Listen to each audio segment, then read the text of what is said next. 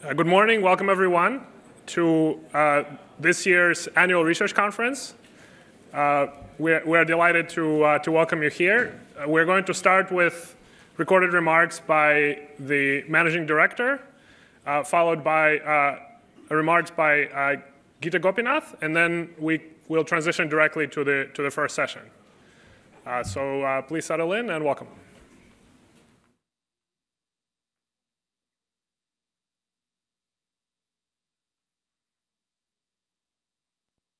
Good morning and welcome to the 23rd Jacques Polak Annual Conference, in which we will focus on the global economy, looking back, moving forward. This year's conference is also extra special because we honor Maurice Obstfeld's contributions to economic policy and research. Maurice's time at the fund left a lasting imprint, one that helped us move forward through enhancing our reputation for delivering high-quality research and by stepping up the fund's contribution to policy debate. Under his stewardship, the fund's economic research continued to set the standard in its field. And in the short time I could not possibly do justice to all the full spectrum of his accomplishments. For that, we would need a whole new conference. But to get us started, let me highlight a few of his many achievements at the fund. Under his leadership, the World Economic Outlook was the seminal reference in terms of global forecasts and, importantly, in identifying interconnections and possible spillovers, an important step in transforming our multilateral surveillance in a more shock-prone world. The external sector report reflected his powerful intellect and raised the fund's profile as the only international institution that provides an objective, comprehensive, and multilaterally consistent assessment of exchange rates and external imbalances. Maurice was also instrumental in bringing climate research to the fund before it became fashionable among economists. He co-authored a book on coping with the climate crisis that synthesized the key insights of climate change economics in an accessible way. And his contributions on the discussion of the euro area fiscal rules were also vital as he advocated for further integration of Europe's economic and monetary union by supporting the need for a fiscal union. Overall, Maurice has challenged us to broaden our horizon on a range of issues critical to the macroeconomic landscape. And in doing so, he has helped ensure that the fund remains as relevant today as when it started. Maurice's academic contributions are also vast and profound. He is the co-author of the textbooks in international macroeconomics over the past 3 decades, Foundations of International Macroeconomics with his fellow, former chief economist of the fund Ken Rogoff, and International Economics Theory and Policy with Paul Krugman and Mark Melitz. He has also extensively written on highly relevant policy topics, including global external imbalances, financial crisis, exchange rates, monetary policy. It is not an understatement to say that all of us here today are students of Maurice. And in teaching us, he has equipped us with the power to look back and assess how we move forward. And with that, let me turn to the theme of this year's conference. Since we last met, the global economy has been hit by one shock after another. The implications of Russia's war in Ukraine, the lingering pandemic weighed heavily on the global economic outlook, affecting lives and creating challenges for policymakers. Inflation is at multi-decade high, with rising food and energy prices, persistent supply chain disruptions, and mounting debt vulnerabilities. Financial conditions are tightening, while capital flows and exchange rate volatility have increased dramatically. And this is especially concerning for low and middle income countries as they face all these challenges coupled with financing constraints and limited access to markets. This leaves us with a particularly challenging set of questions for how we move forward. First and foremost, inflation. Arguably the biggest and immediate challenge for central banks in both advanced and emerging market economies is to bring inflation down. We see central banks tightening monetary policy to restore price stability. And although there is broadly an agreement among central banks that monetary policy should stay the course, questions related to how to manage the monetary tightening cycle remain open. Next, the policy mix. Alongside monetary policy, how to formulate and calibrate responsible fiscal policy in an environment with persistent price pressures. Although the priority must be to protect vulnerable households with targeted measures to alleviate the impact of rising food and fuel prices, it should not be done in a way that further fuels inflation or sidetracks the efforts of monetary policy. Public debt burdens are another challenge.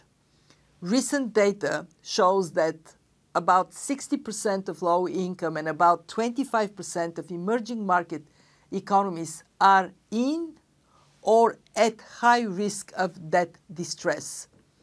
At this juncture, every finance minister is seeking to fine-tune fiscal policy to ensure the appropriate support to the vulnerable while preserving a credible fiscal framework and a sustainable debt profile over the medium term.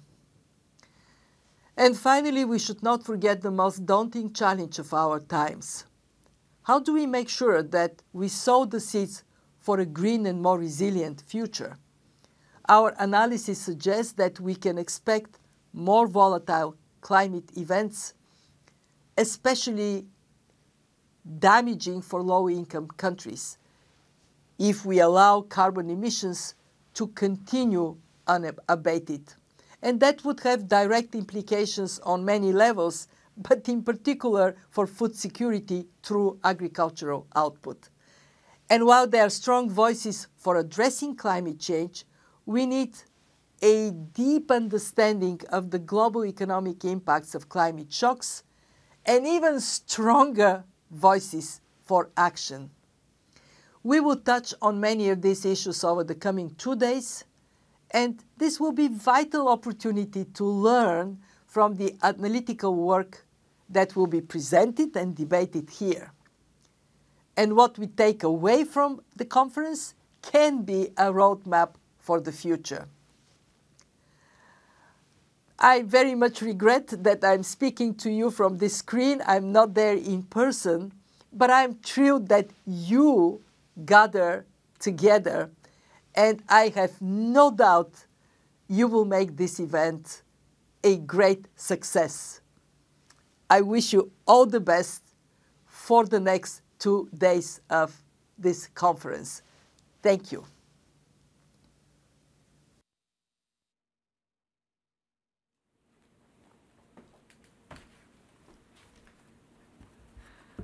Hello, everyone. It's great to see many of you here in person. This is fantastic. So let me please add my welcome to the 23rd Jacques Polak Annual Research Conference. This is taking place in person after 3 years, so that makes it extra special.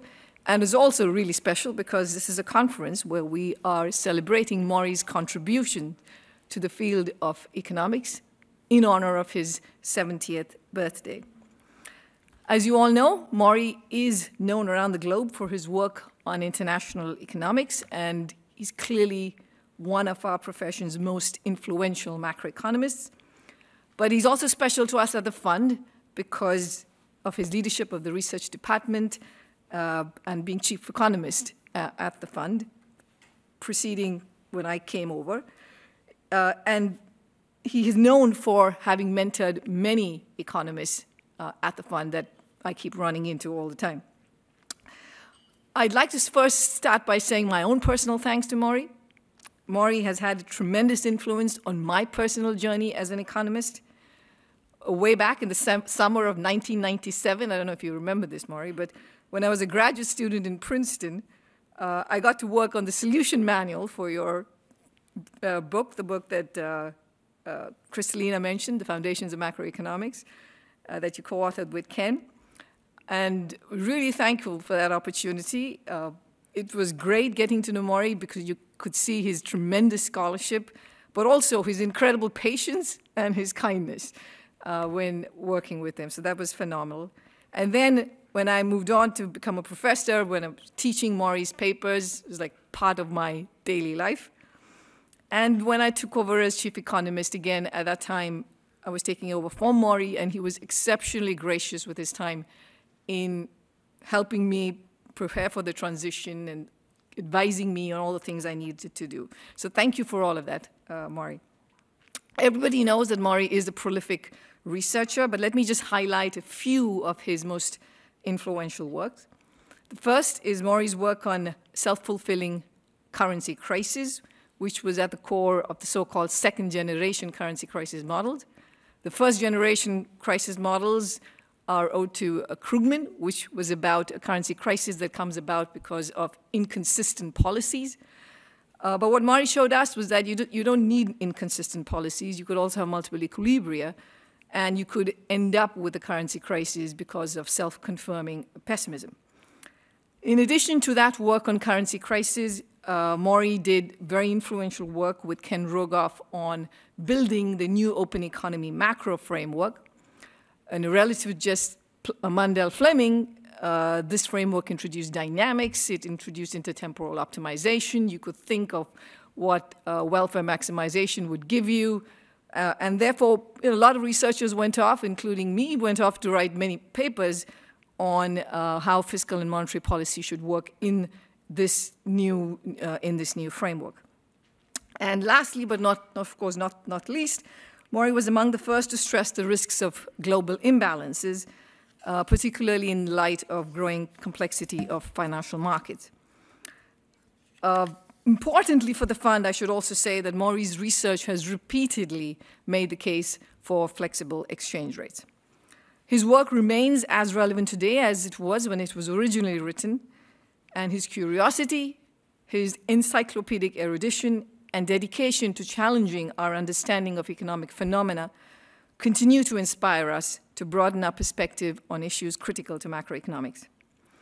So let me now just say a few words on the theme of this year's conference. Kristalina already highlighted this in her remarks. I'm just going to add a couple of points to it. In terms of the challenges that policymakers face, and that there's really a very narrow path to get things right, so there's really no scope for missteps in the current environment. So in terms of the challenges, I'm going to add to the list that Kristalina went through. One is the strengthening of the dollar, which is at its highest level in over 20 years. And given the dominance of the dollar in trade and finance, and that's the first session that we're having today, when you have such a sharp tightening of the strengthening of the dollar, it obviously has very important macroeconomic implications for countries. Second, there are concerns with financial fragility from what could be lying in some corners of the broader financial system, including hidden leverage in non-bank financial institutions that are outside of the regulatory perimeter and where data is critically lacking. So therefore, policymakers need to keep a watchful eye on potential vulnerabilities and ensure that the plumbing of the financial system is up to task when stress arises and if liquidity provision is needed. Another challenge, and I'm going to leave you with that, is the risk of geo-economic fragmentation. If you look at data on global trade, any measure of trade to GDP, looks like nothing is happening. It seems fairly quiet.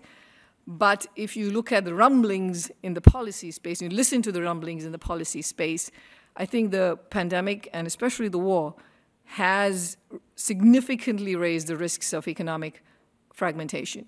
Now, that doesn't mean that trade as a whole might collapse, but we certainly are going to redraw the map, the global trade map, in terms of who trades with whom, and the implications of that for productivity, for efficiency, for employment, and every other variable that we care about. So we're seeing tensions grow over trade, investment, technology transfer, and national security concerns have been growing over many years, undermining growth and trust in the current global economic system. Since the war in Ukraine started, our monitoring indicates that around 30 countries have restricted trade in food, energy, and other key commodities. Improving cooperation and the constructive resolution of disputes is a key challenge and priority ahead of us. So the sessions in this conference will shed light on many of these important issues. We have a very exciting lineup of novel research. At the IMF, we care a lot about research and new ideas and how they can be, importantly, how it can be applied to improve global prosperity. We've assembled a fantastic set of panelists, presenters, and discussants, and I expect their presentations will generate a lot of food for thought and contribute to the work of our own work program at the IMF. So with that, I'm going to just hand over to the first session chair, who's Cela Pasar-Basioglu, who's the director of the Strategy, Policy, and Review Department, and I wish everybody an insightful and rewarding conference.